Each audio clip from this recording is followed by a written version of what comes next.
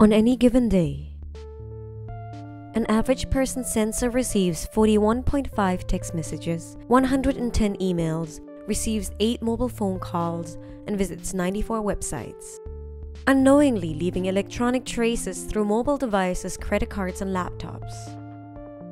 Servers, smartphones, and computers have accumulated troves of information about us, giving law enforcement officials and private companies access to an unprecedented amount of data.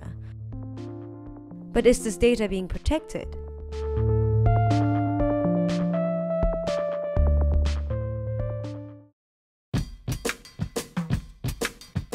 For years, there have been laws that protect us from unwarranted government surveillance and invasion of our privacy. Our right to privacy stems from the Bill of Rights, which states that people have the right to be secure on their persons, houses, papers, and effects against unreasonable searches and seizures, unless there is probable cause, meaning law enforcement has a reasonable case to invade your privacy. Back then, your privacy constituted a physical space and objects, like your home or the documents that belong to you.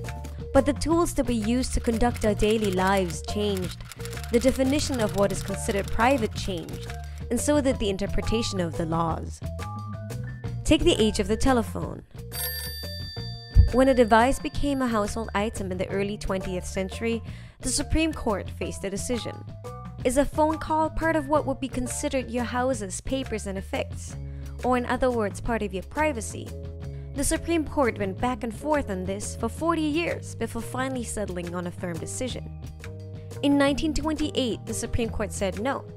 In 1934, they said, well, law enforcement officials are allowed to tap into your phone line only if they won't disseminate the ideas. But in 1967, they said that wiretapping is an invasion into your privacy. They reinterpreted the Fourth Amendment, saying that the law now protected not just places, your bedroom, garage, or kitchen, but people, and what they, in reasonable terms, considered part of their privacy. A year later, Congress defined the rules for getting permission to tap into a phone line. They created a distinction between 2 types of surveillance. The first type allows surveillance of the content or meaning of a communication. So during a phone call, a conversation itself. For this kind of surveillance, you needed a court-issued warrant. The second only allows monitoring of transactional or addressing information. So within a phone call, there would be phone numbers dialed. For this kind of surveillance, you only needed a simple trap and trace warrant, a document that is much easier to get than a court warrant. On to the era of computers. In 1986, the Electronic Communications Privacy Act expanded wiretap laws to include new electronic communications. It laid out what kinds of information was off limits for law enforcers. That meant any information, text, sound, or data that was transmitted through and stored on electronic communication systems was now protected. Now we are in an era of smartphones, laptops, and surveillance cameras, and we are facing the technological conundrum once more. We've added so many data collecting devices to our daily routine that we no longer know what is and isn't part of our private space. Add 9/11 to the equation, and what you have are law enforcement officials that have access to all sorts of data about you in the name of protecting homeland security. When the Patriot Act was signed in 2001, it set new rules for what was and wasn't off limits to the watchful eyes of law enforcers. Some restrictions were amended.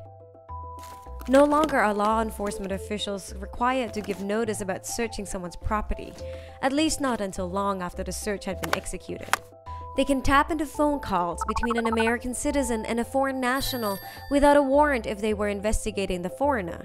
Law enforcers have also been placing GPS trackers on cars, though the Supreme Court recently ruled that this was a violation of privacy rights. What's more important is that law enforcers and private companies have access to troves of electronic data because none of it is explicitly protected under the increasingly outdated 1986 Electronic Communications Privacy Act. Take online data, for example. There are no regulations that protect consumers.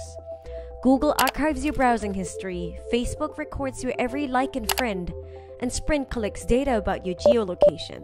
The same applies to visual information. While phone lines and other oral communications are protected under previous acts, video footage is not. The list of undefined territories is long: facial recognition technology, GPS tracking, search terms. But what should and shouldn't be regarded private? Access to information is important to fight crime and terrorism, but some argue that the standards of existing laws are too vague and confusing, creating a system that allows for deliberate invasion of our privacy.